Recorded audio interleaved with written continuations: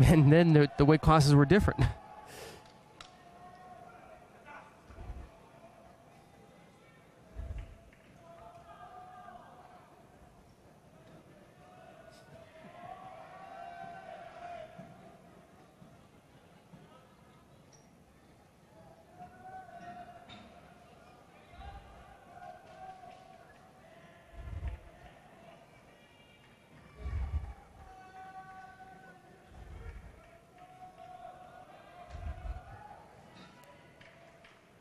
Maret tries to slide in with a Yoku Stemimaza, maybe?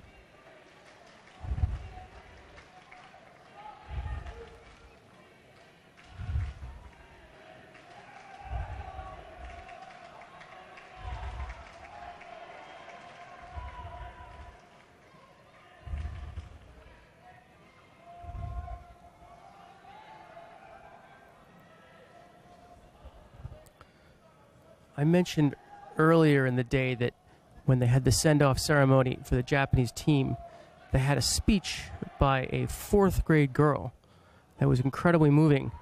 And she started out by saying that in recent years, the image of judo in Japan has not been very good.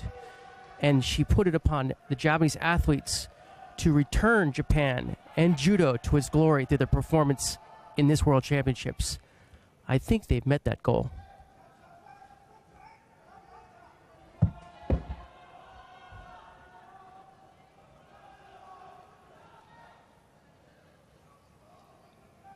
See here, we've got just the penalty for one for Maret, one for Haga.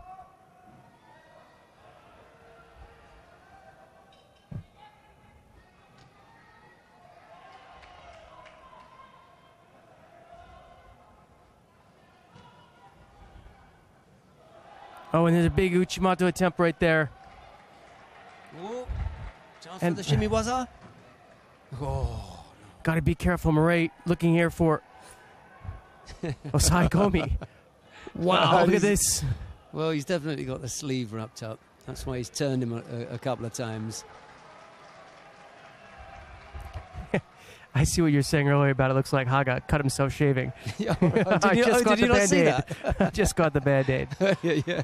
It's in a sort of skin, flesh-coloured things there. Yeah, rather like the flesh-colour one on the right eye of Dimitri Peters. He's picked up a bit of a bruise there.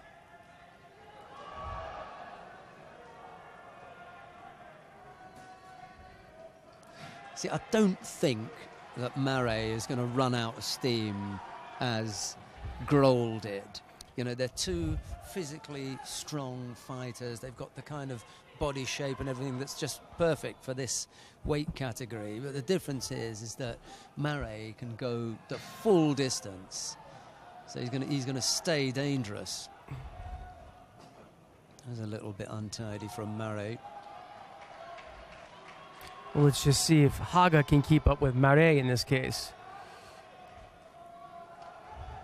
Well, he may have to go another minute over and above what he went with Grohl, because at 3 minutes, Grohl was spent. Maret is going to go a little bit longer, I think.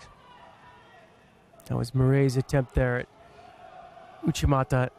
Not quite as crisp as Haga's. And Maret turns in, and Haga looks like he was looking for a false attack. Well, we saw Ortiz get caught for the false attack earlier on, where she lost contact with the hands. Very similar there, but it was Haga who was given the passivity penalty. Maybe he's just trying to wait him out. And when he feels that Maret is sufficiently weakened, he'll come in with his biggest effort. That could be a big mistake. Well, it's one tactic. I don't think that Cyrille Maret is going to lose in a war of attrition. And he's making the attacks now when Haga is just holding on.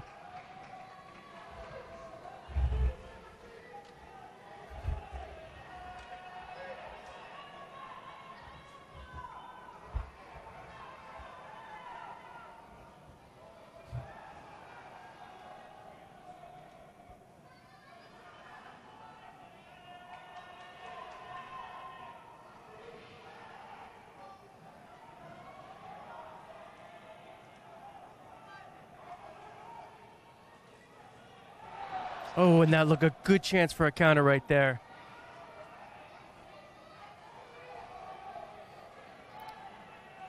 Just 30 seconds left.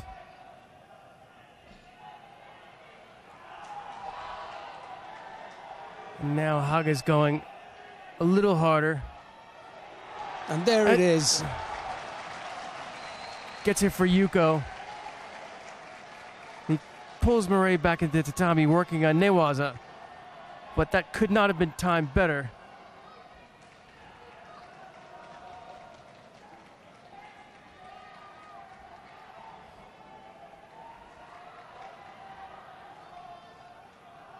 And he can burn off another penalty here. There was a point. Yeah, look at the smile. Yeah, there was a point at which somebody was saying, you have to step up a gear now. You have to step it up. And he did. And he had enough to come up with a big, strong attack, and it was good enough to catch Maret for Yuko. I don't think he was waiting him out. What I think was happening was he just didn't have the opening, you know. And as much as he tested the water, it just wasn't there. You know, you would have liked to have finished it earlier. But when the time came, there was enough in Haga and not enough from Maret to hold the Japanese off. And it's Haga Ryunosuke of Japan who goes through to the final. David McFall. A little news from Matt, too. We have one less world champion. Kapelik falls to fray.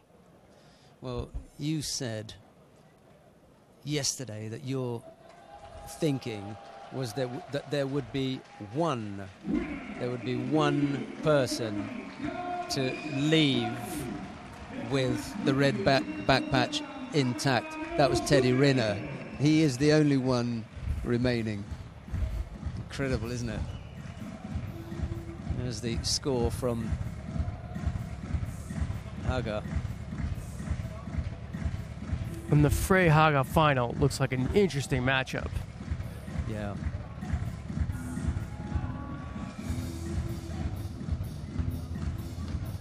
I'm looking forward to that one. Well, before we get that far, we've still got the small matter of the repechage contests and semi-finals.